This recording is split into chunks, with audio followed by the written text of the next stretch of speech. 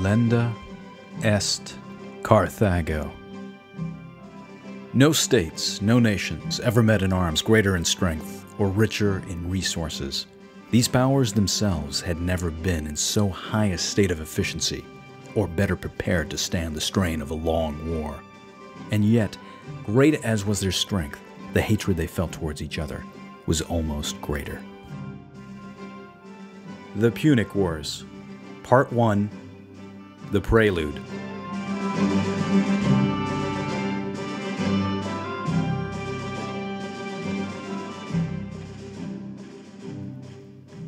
Welcome to Flashpoint History, time periods that changed the world. This is going to be the first of a multi-part series on the Punic Wars, a struggle between Rome and Carthage that was so titanic it was fought for nothing less than dominance of Western civilization. I'd like to thank everybody for their time and for listening, and I want you guys to be aware that there is actually a video component to this podcast that is available on YouTube. So for those of you so inclined, by all means, go to Flashpoint History on YouTube. And for those of you who are already there, be advised that if you want to take this podcast to go, you can download it off the site. Both of those links are going to be available below. Either way, if you like what you hear, give me a like, leave a couple of good comments or some feedback, and spread the word about the podcast. Again, thank you for your time and for listening. I'm a very big fan of George S. Patton, the World War II general, but it's not for the same reason that most people might think. Now, I know I'm going to get some bad feedback for this, but I would have to say that the man was a very good general, but I don't think he was a great general. And the reason I say he was a good general is that he was a pioneer when it came to mobile warfare. The guy was up there with kind of Heinz Guderian, and he knew the potential of the tank. He had audacity written throughout his entire character. He knew that he had to press the offensive and keep the enemy on the run. He was a motivator of people. He understood logistics. He came from a family background of warfare. His forefathers fought in the American Civil War as generals, granted on the Confederate side, but still. And the man lived for warfare. But at the same time, in almost all of his confrontations, he had the advantage when it came to manpower and materiel. And also, almost always, he had either naval or air supremacy. So I think, to me, what makes a great general is somebody who is able to pull out victory even when they are outgunned and outmanned, and they're running low on supplies. I think of people like Robert E. Lee, who pulled out an incredible flanking maneuver at Chancellorsville, taking on an army twice his size. Or I think of Rommel, who was actually able to rally his troops that were retreating from the British and throw them directly at the Americans at Kasserine Pass and pull off a victory.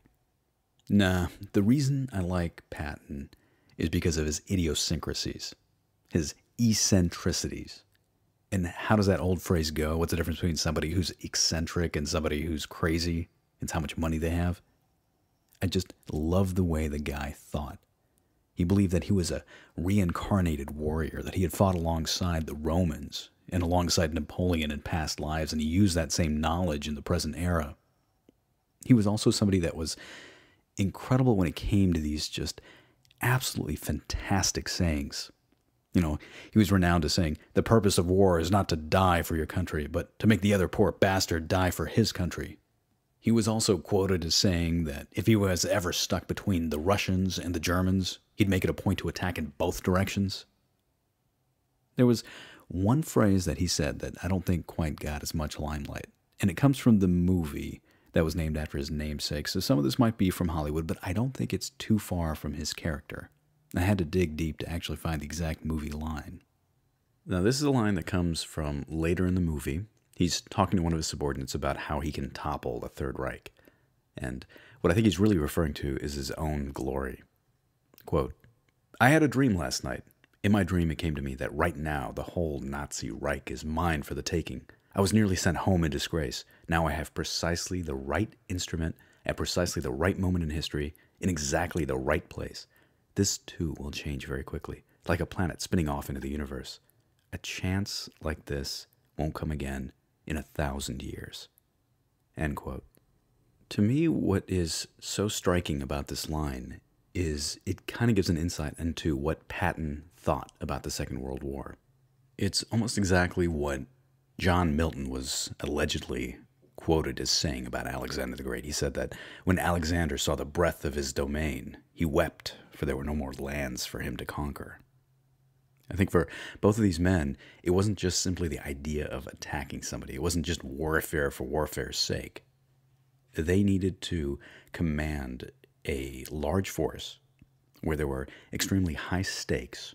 There had to be a glorious cause. And most importantly, they had to be going up against a worthy opponent. Alexander, after all, had his Persian Empire and the forces under Darius, whereas Patton had his Third Reich. And I question how much job satisfaction would Patton have if he was in command of American forces when they went into Grenada or when they invaded Panama. Patton represents the eternal soldier, a person fighting in great conflicts throughout history to determine the course of Western civilization. And that's why I think you could pluck him out of the Second World War and put him into that great confrontation between Carthage and Rome, and he would have fit in just perfectly. And that's what makes the Punic Wars so incredibly special in my mind, because it is the embodiment of what Patton is. It was a war that was fought over an extended period of time. From beginning to end, it was over 100 years. It was fought with massive forces. It was fought for the course of Western civilization and led to the extinction of another culture. And most importantly, it was fought between worthy adversaries.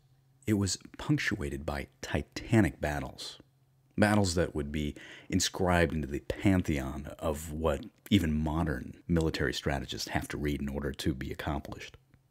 There were blood feuds. There were oaths taken by sons to fulfill the obligations of their fathers on both sides.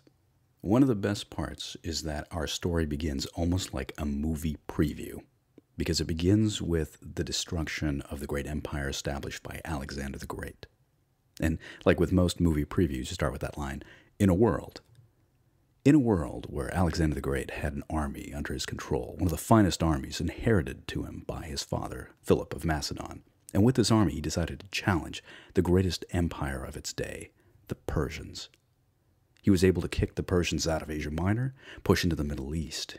He went into Egypt to establish the foundations of the Ptolemaic dynasty, and then pressed onward through Babylon deep into India. But he was a man that was destined only to live to the age of 32. And with his death, his mighty empire crumbled and then divided. But not all was to be lost, for in the West, a new empire was rising, and that empire would be known as Carthage. Okay, so let's talk a little bit about Carthage. Well, Carthage was a trading outpost that was established by the Phoenicians, who were a group of traders from modern-day Lebanon. They initially came from a city by the name of Tyre, and while militarily unaggressive, they were extremely aggressive when it came to any type of commercial venture. It's stated that the Phoenicians actually went throughout the Mediterranean basin. They actually went out through the Straits of Gibraltar and established colonies on the west coast of Africa and all the way up through Spain. If you think about it in terms of strategic commercial positioning, the central portion of the North African coast in what is modern-day Tunisia, a portion of land that actually kind of juts out into the Mediterranean, is an ideal location for the establishment of a colony. All trade going back and forth would have to stop off at that point. Now, Carthage wasn't the first city to be established there, but it gained prominence very quickly. It was stated that Carthage was established in the year 814 BCE by Dido, who was daughter of the upper class in Tyre. She was actually being persecuted by the aristocracy and decided to flee and establish her own city. Now, once Carthage established a foothold, it began to expand very rapidly. The first major target made sense. It would kind of solidify its hold on North Africa, and so it took on the Numidians and the Libyans and kind of established a power base with them. But Carthage also had the ability to expand via the sea because it had such excellence when it came to naval superiority. And so places like Corsica and Sardinia quickly became Carthaginian colonies. Carthage tried to go for Sicily as well, and was able to establish a couple of outposts on the western coast of it, but Unfortunately, it was defeated at the Battle of Himera in 480 BCE, and that kind of stopped Carthaginian expansion eastward. Instead, Carthage turned its attention to establishing colonies in Spain. And by the 5th century, Carthage had this incredibly vast trade network throughout the Mediterranean. She had these outposts that just kind of dotted the entire coastline. And by 300 BCE, when Carthage and Rome were beginning to step on each other's feet, Carthage was truly the master of the Western Mediterranean. And compared to Rome, it was larger in size, it was wealthier, and it had a navy, which Rome didn't even consider at that point. Carthage's rise to power wasn't always without trouble, though. It tried again to take out Sicily, because if you think about it, if you're establishing a trade empire throughout the entire Mediterranean, you need to have Sicily in your back pocket. It's smack dab in the center. It controls basically all the sea lanes, etc. This second attempt, however, to retake the island of Sicily in its entirety was met with complete disaster, because Carthage had to go toe-to-toe with a man by the name of King Agathocles. Agathocles is kind of a rags-to-riches kind of guy who would do just about anything in order to secure power. He was somebody that was so politically vicious that Machiavelli actually has a chapter dedicated to him. You know that comedy routine by Jeff Foxworthy where he says, "You know you're a redneck if," and there's a whole bunch of different phrases? I guess the historical adaptation to that would be, "You know you're a cruel, bloodthirsty tyrant if Machiavelli gives you a thumbs up and has a chapter in his book dedicated to you."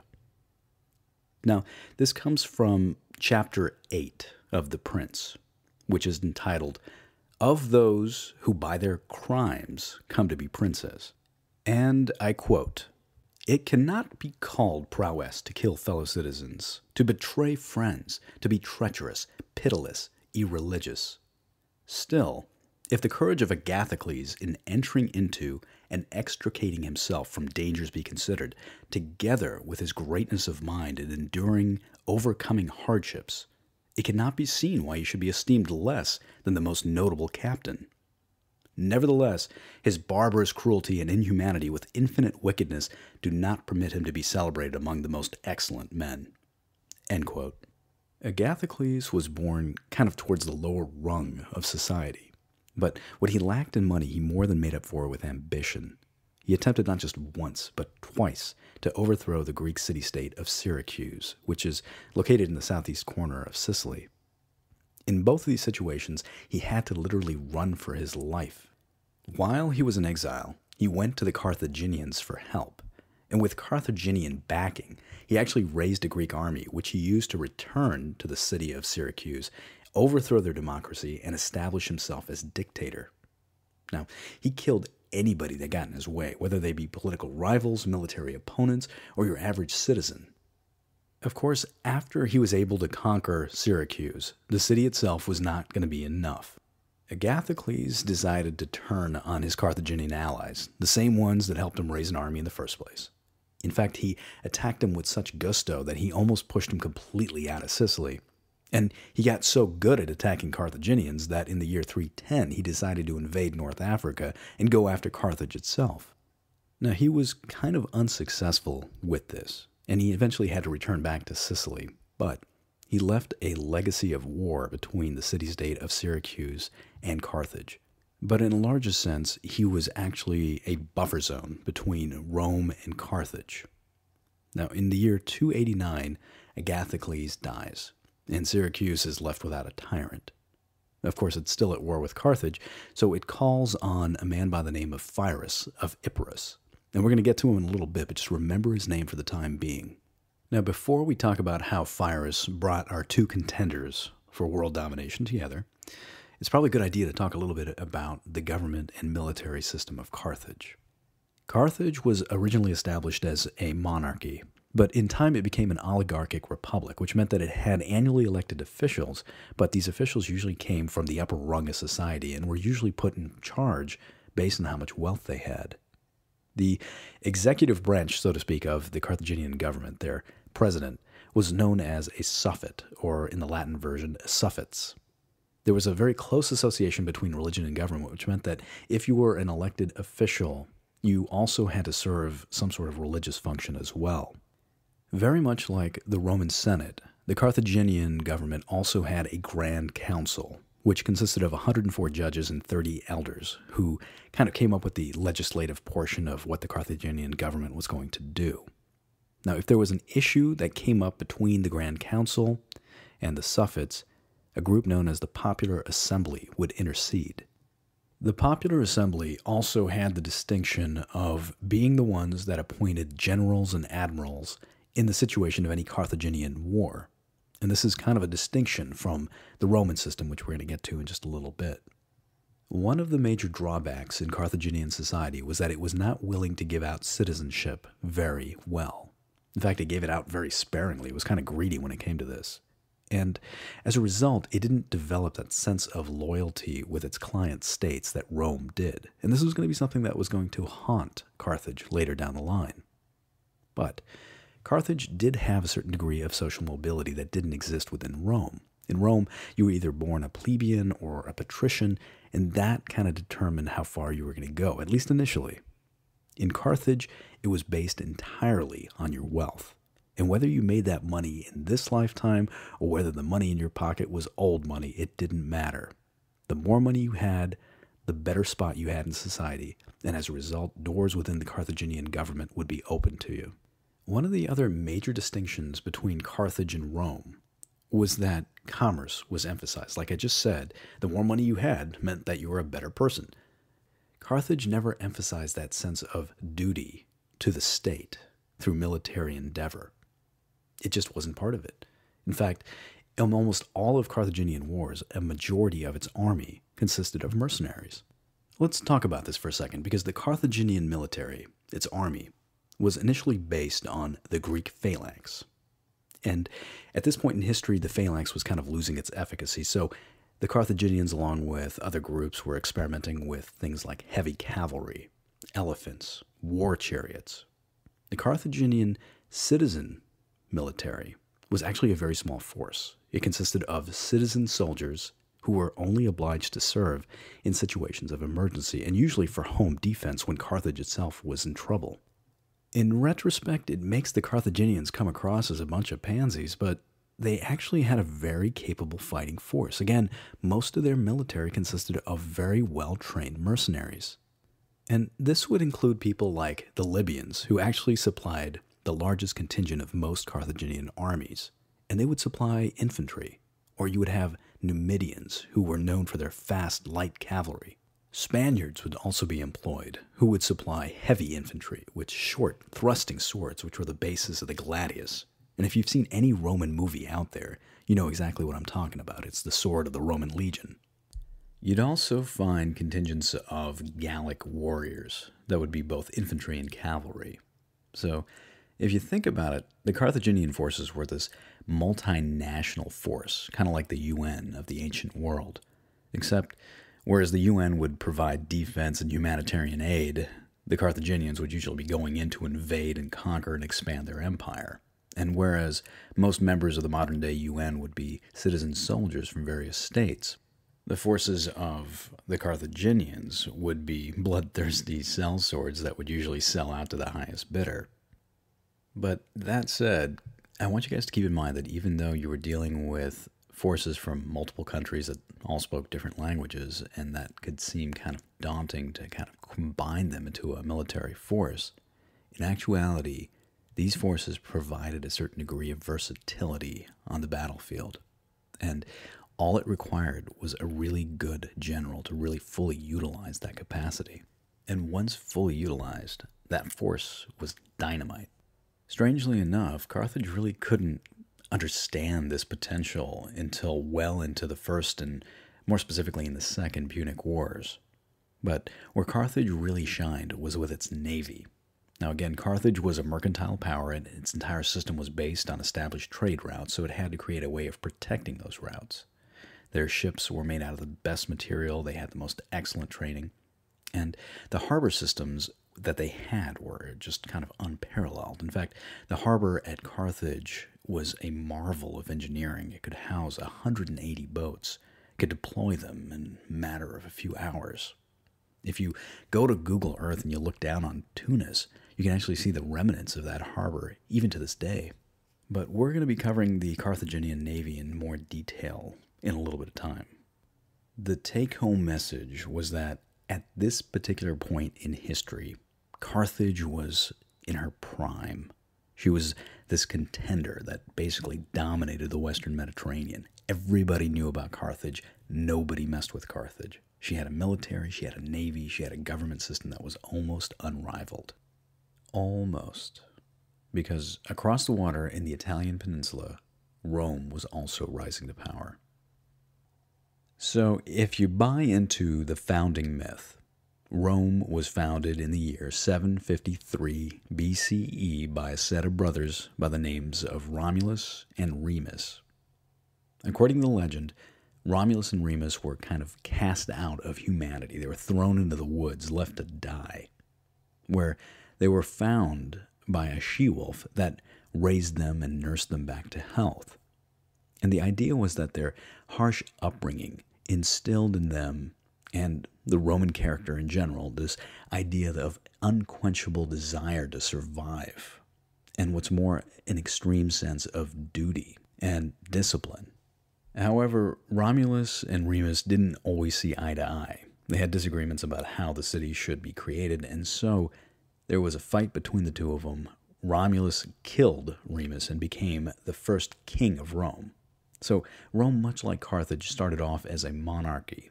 That is up until the year 509 BCE, when the last king of Rome was actually expelled, at which point it became the Roman Republic. Rome was essentially just a collection of villages on the Tiber. And it wasn't until the 6th century when those villages started to coalesce into what we think of as a city.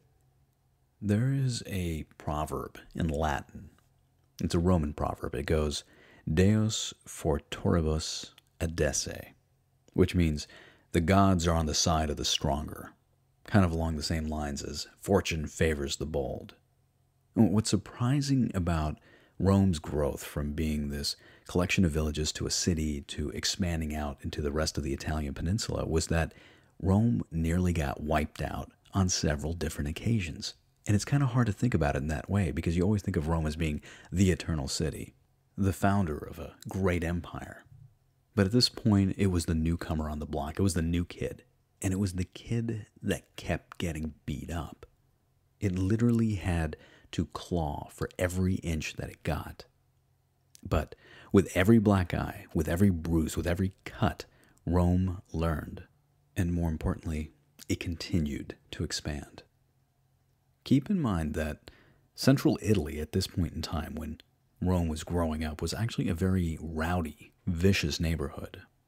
The Roman people had to deal with threats from pretty much every angle. Surrounding Rome were a set of city-states that kind of dotted the western seaboard of central Italy and along the river Tiber. These city-states, known as the Latin League of Cities, was constantly fighting with one another, including with Rome, for scarce resources, of which the city of Veii was Rome's biggest pain. While it was dealing with that, there were a group of tribes in the Apennine Mountains known as the Oscan people that would constantly come down from the mountains and raid various fields and smaller villages.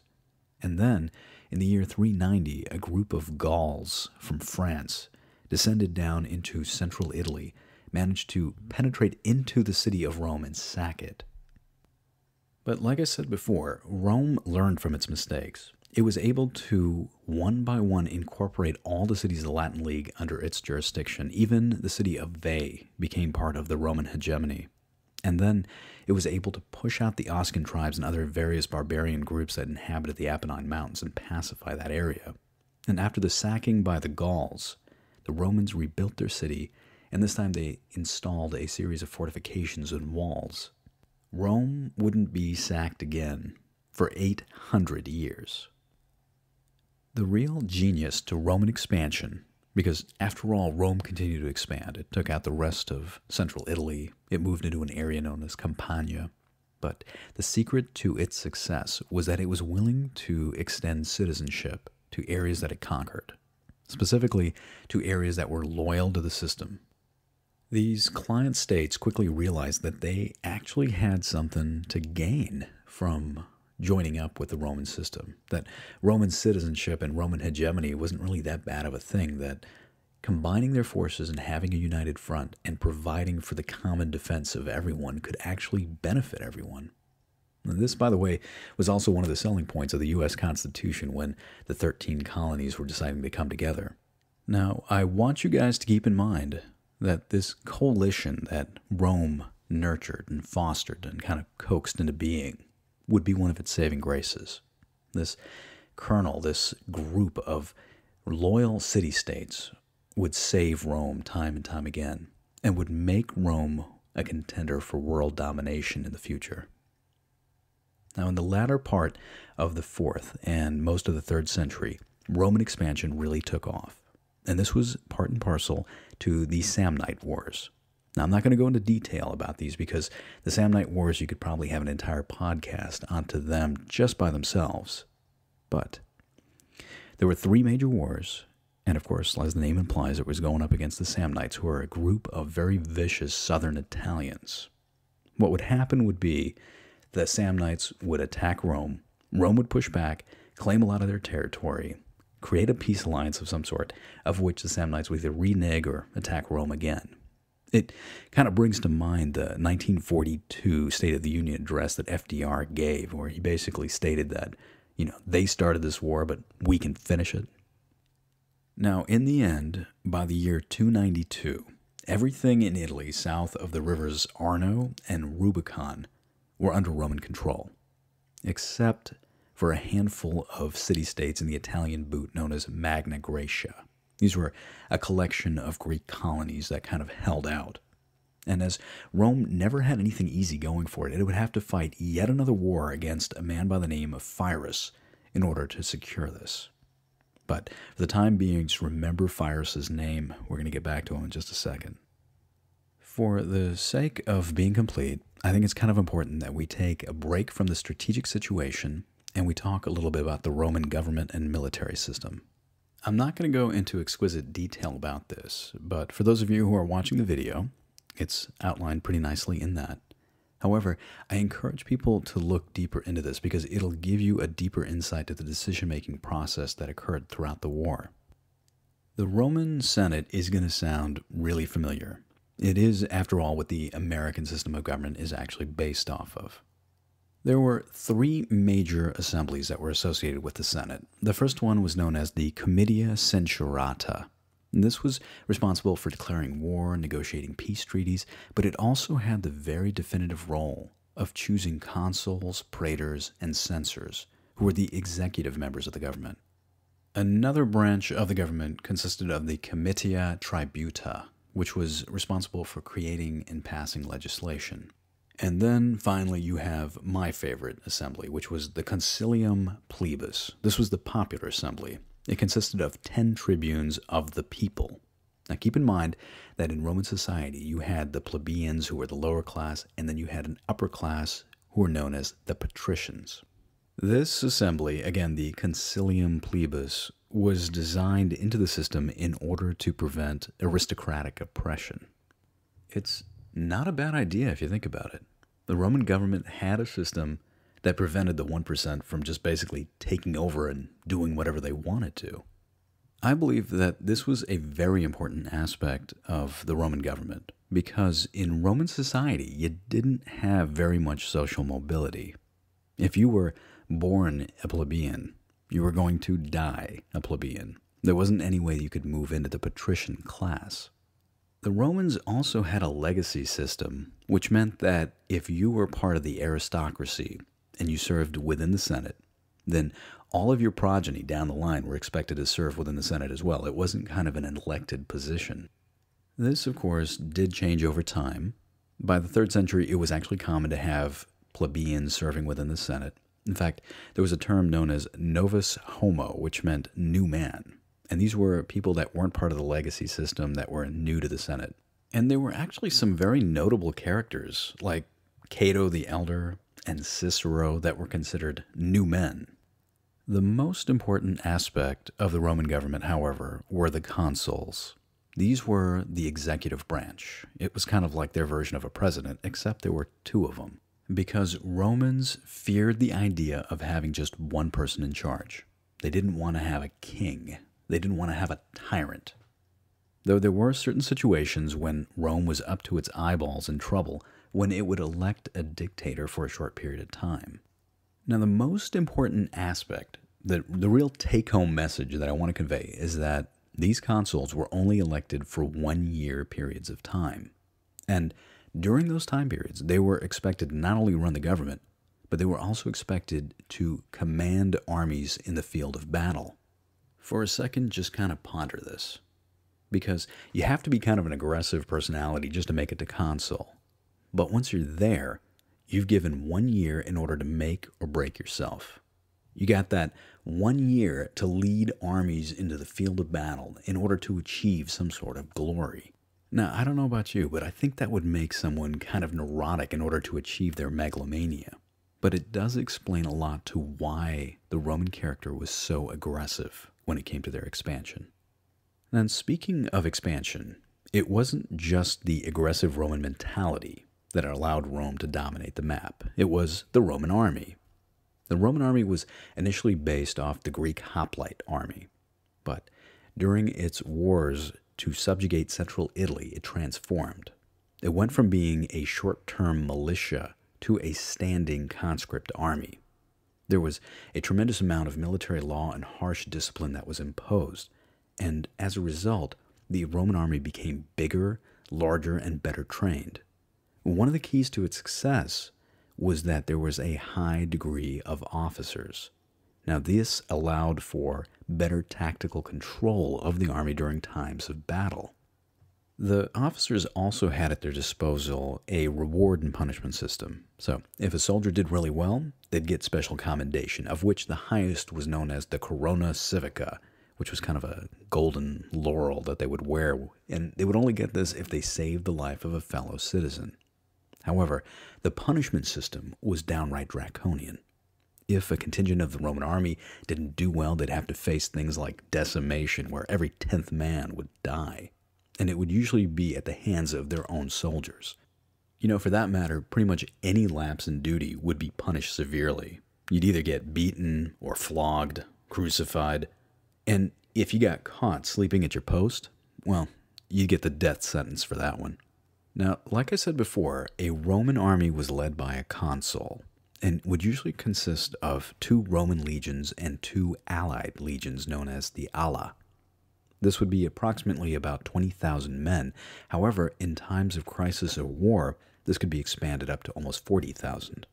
Now let's talk about the most important aspect of the Roman army, which was the Roman legion.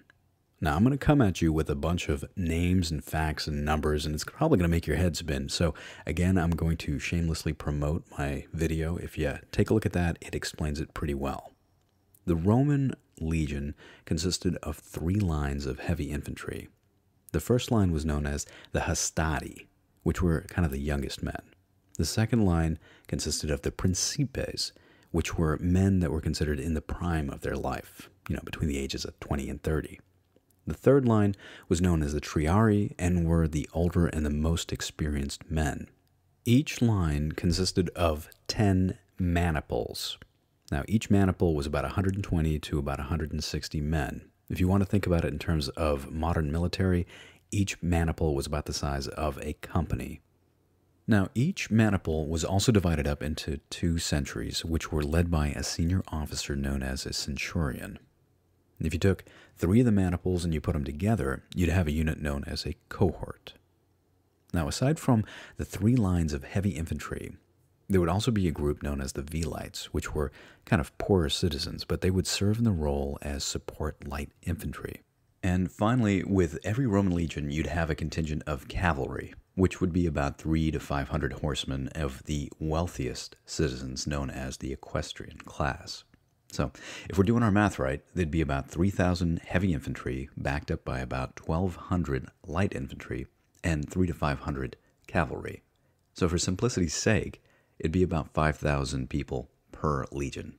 And what do these 5,000 people use on the field of battle? Because one of the most imposing aspects of the Roman army was that they had standardization of their equipment. And Roman legionnaires actually had some really good stuff. They each had a shield known as a suctum, which was an oval shield which consisted of layers of plywood and calfskin backing. They were bracketed by a metal frame which made them extremely sturdy and resilient. Their heads would be protected by bronze helmets, their legs would be protected by bronze greaves, and the body would have this linked ring armor which made stabbing a legionnaire very difficult. Now, each one of these guys would also have a Spanish sword known as a gladius. It was kind of a short thrusting sword which made it ideal for close-quarter combat. And finally, they would all be equipped with these heavy javelins known as pilums. A Roman army employing its tactics on the field of battle was quite an impressive sight. This was a departure from the Greek phalanx, which was kind of a square body of guys with long spears that would march directly into the enemy and attack them straight on. Instead, if you had a bird's eye view of what a Roman legion actually looked like, you would notice that the various maniples were arranged in a checkerboard pattern. And this was done for increased flexibility of movement. It gave greater line of sight for succeeding lines of infantry. On the flanks, you would have your cavalry. And what you would do is you would arrange your legion so that from one end to the other would be approximately 400 meters across. And with this force, you would march within about 30 meters of the enemy, at which point your frontline troops would release their heavy javelins, the pilums, into the enemy. If you were really lucky, you'd manage to skewer an enemy right then and there, but pilums were actually intended to embed themselves in enemy shields and kind of bend off to the side. This made it very difficult for the enemy to hold on to their shields, and in many situations the enemy would actually have to discard the shields right before the Roman legion would pounce on them with their swords. Most historians would agree that most of the casualties that happened during ancient warfare didn't actually occur when two sides were kind of face-to-face grinding into one another. Most of the casualties would actually occur when one side lost its cohesion, broke, and ran, and in the confusion, the other side would just mop them up. So maintaining a unit's cohesion was probably about the most important thing a commander could do on the field of battle. And that, by the way, doesn't apply just to Roman legions. That applies to just about anything. Now, this is something that the Roman army actually really excelled at. That checkerboard pattern that I'd mentioned earlier allowed for a Roman commander to have a great degree of flexibility. Plus, the high proportion of officers that were directly tied into frontline troops allowed for greater tactical control. So, when a Roman commander saw an opening in the front lines or a gap, he could actually plug in maniples and cohorts into the gap and prevent his army from being routed. However, brute force and tactical control wasn't the only thing that the Roman army really excelled at. If you look at the way that the Greeks fought, which were kind of the military precursors of the Romans, they used the Greek phalanx, and they used the same tactics for hundreds of years, and it didn't really change. Romans were willing to evolve. Adrian Goldsworthy, who is the author of The Punic Wars, actually has a really good statement about this. Quote, "It was a striking feature of the Romans, especially in their military enterprises, that they were willing and able to learn from their opponents and adapt." End quote. I truly believe that if the Romans didn't have this capacity to actually learn and try new things, they probably wouldn't have done quite so well during the Punic Wars. Alright, so at the risk of sounding just a little redundant, I figure we might as well rehash the strategic situation at this point. As I've been kind of drilling into everybody's head, Carthage, Rome, growing in size, becoming big contenders for the world throne. Carthage now owns most of Tunisia, vast parts of North Africa, Sardinia, Corsica, portions of Spain. Tried moving into Sicily, wasn't quite successful. But Carthage still has her trade empire. She's doing well, rich, wealthy, in her prime, ready to expand further to the north. And then you got Rome.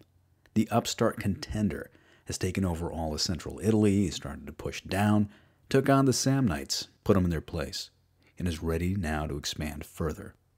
But think about it. There's always been some sort of buffer zone between these two major powers, right? First time Carthage tried to go into Sicily, it got beaten back at the Battle of Himera by the Greeks.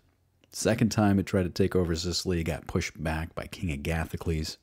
And now you have these Greek colonies that are known as Magna Graecia, which are in Sicily and portions of southern Italy and the Italian boot.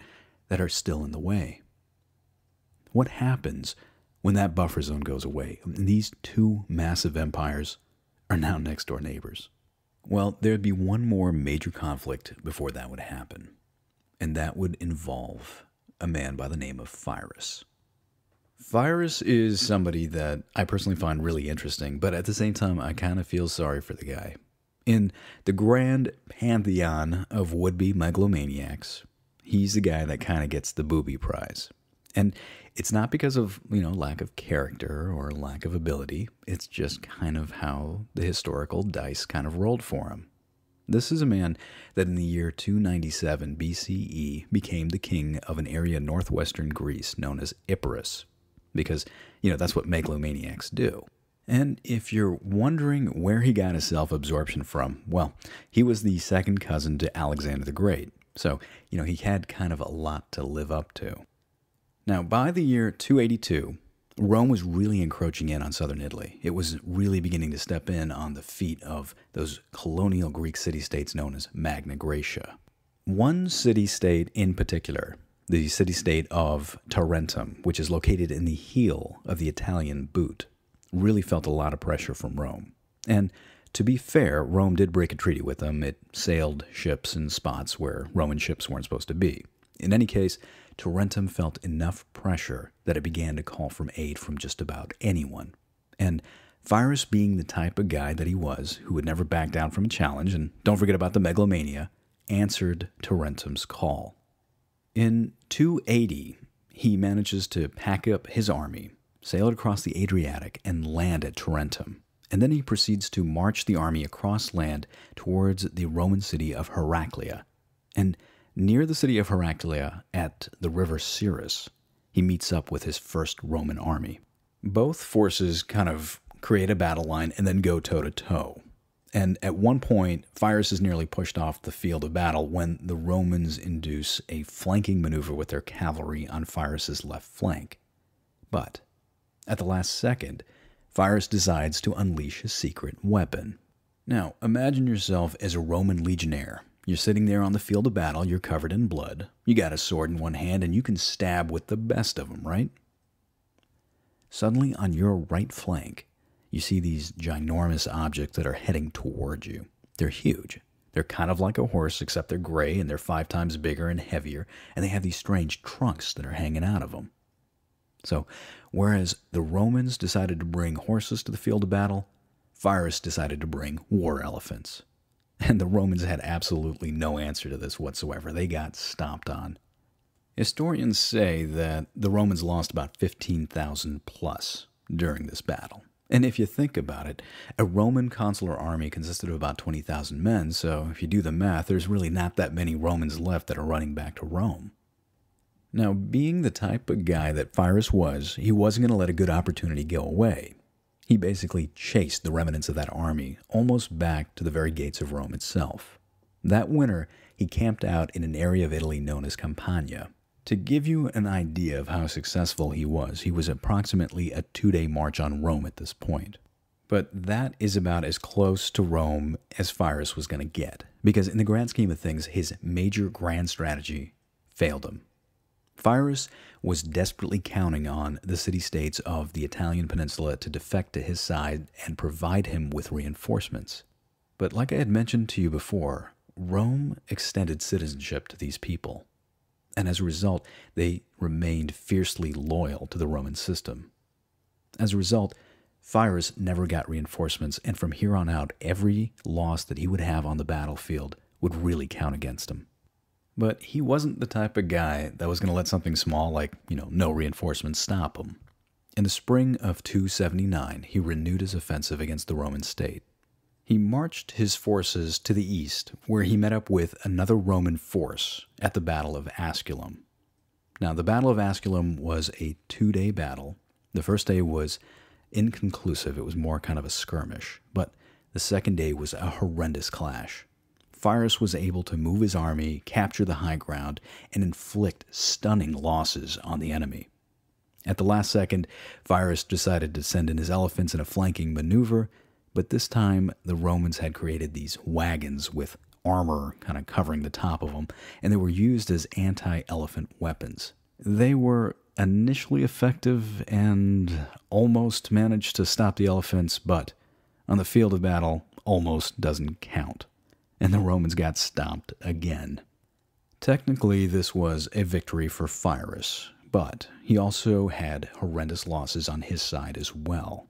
In fact, his losses were so bad that it was this battle that coined the term a Pyrrhic victory. Pyrrhus himself said, quote, "If we are victorious in one more battle with the Romans, we shall be utterly ruined." End quote. This is what I mean about winning the booby prize in history. Because in Pyrrhus' family, you have people like Alexander the Great that history is going to remember as being this world-conquering military genius. Whereas history is going to remember Pyrrhus as the poor schmuck whose name is forever going to be linked to a victory that's so costly that it basically makes you lose the war. Well, that said, most people at this point would have had the good sense to back out of Italy, go back to Greece, and call it a day. But not our boy, no. Pyrrhus figured that war with Rome just wasn't enough for him. He figured he was going to invade Sicily, which was held by Carthage, and declare war on them as well. Surprisingly, he was actually very successful against the Carthaginians. He managed to push them back almost entirely across the island to their last bastion of defense at the city of Lilybaeum. Which, by the way, Lilybaeum was going to be a major stronghold for the Carthaginians throughout the First Punic War as well. Strangely enough, Carthage took such a beating at Pyrrhus' hand that, of all people, it made an alliance with Rome. Well, I guess it was more kind of a non-aggression pact, but Carthaginian reasoning, ironically enough, was that Pyrrhus was the bigger threat. Now, that all said, Pyrrhus knew that his time in Sicily was going to be limited. He was getting no reinforcements, his supplies were running low, and eventually he had to back out and go back to Italy. Pyrrhus was no nincompoop. He could read the writing on the wall, and he realized, very astutely, that once he was no longer in the picture, there would be no more buffer zone between two great powers. Plutarch actually recorded his thoughts really well. Quote, "In truth, it was because he could not master Sicily, which was like a storm-tossed ship, but desired to get out of her that he once more threw himself back into Italy. And it is said that at the time of his departure, he looked back at the island and said to those about him, 'My friends, what a field for the Carthaginians and the Romans we are leaving behind us.'" End quote. Pyrrhus really just didn't know when to quit. He invaded Italy yet again, took on the Romans yet again, beat him back to the city of Beneventum, gave him a black eye. There was a battle. It was inconclusive. But eventually, Pyrrhus realized that he couldn't stay in Italy any longer and eventually retreated back to Greece. The Romans, on the other hand, if anything, just kept growing stronger and more resolute. Plutarch actually comments on the Roman character very nicely. Quote, "On the other hand, as from a fountain continually flowing out of the city, the Roman camp was quickly and plentifully filled up with fresh men, not at all abating in courage for the losses they sustained, but even from their very anger gaining new force and resolution to go on with the war." End quote. With Pyrrhus out of the way, Rome completed its conquest of southern Italy. In 272, Tarentum finally surrendered to the Roman Senate, and during this time, Carthage managed to take over most of Sicily. So now the stage was really kind of set. You had two massive empires that were both fiercely of the mind to keep expanding, each on each other's doorsteps, and there was no longer a buffer zone. How many times in history has such a situation existed where people were able to maintain their stability? It doesn't happen that often. There's usually a catalyst that comes along that kind of sets everything off. I can think of a couple of examples right off the top of my head. I mean, after all, how stable was Europe until June 28th, 1914 in the city of Sarajevo? How stable was the Pacific until December 7th, 1941 at Pearl Harbor? The Romans and the Carthaginians had their catalyst at the city of Messina with a group known as the Mamertines. The Mamertines were a group of thug mercenaries from the time of King Agathocles, but after his death, they were kind of left unemployed and didn't have anything left to do. So they were invited into the city of Messina, which is in the northeast corner of Sicily. And the idea was that they were going to provide defense for the citizens, but what they did was they turned on the citizens, slaughtered them, and then turned Messina into kind of like a pirate's enclave. And from that point onward, they became the biggest nuisance in Sicily. They began raiding sea lanes, they began attacking their next-door neighbors, but eventually their next-door neighbors fought back. In the year 265, Syracuse managed to attack and defeat them in the field of battle. And so they were defenseless and they were desperate, and they called to Carthage for help.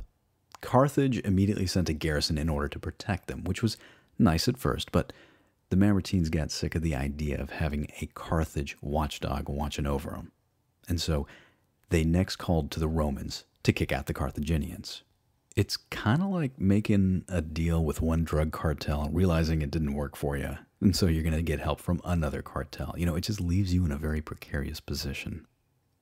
The Roman Senate took its time in order to make its decision.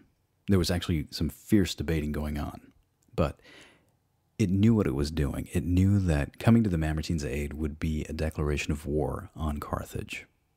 Adrian Goldsworthy of the Punic Wars actually puts this into really good perspective. Quote, Polybius represents the Roman decision to go to Sicily as shamelessly opportunistic, their awareness of the hypocrisy of assisting the Mamertines, overcome by greed for plunder and glory, backed by a concern about the potential threat posed by a Carthage fully in control of Sicily and with easy access to Italy.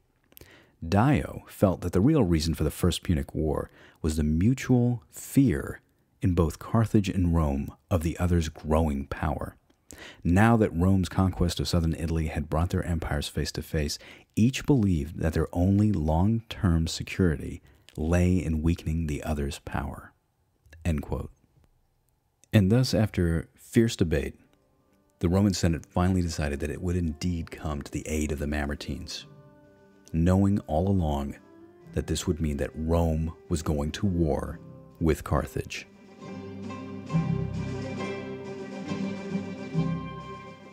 Well, that's the end of part 1.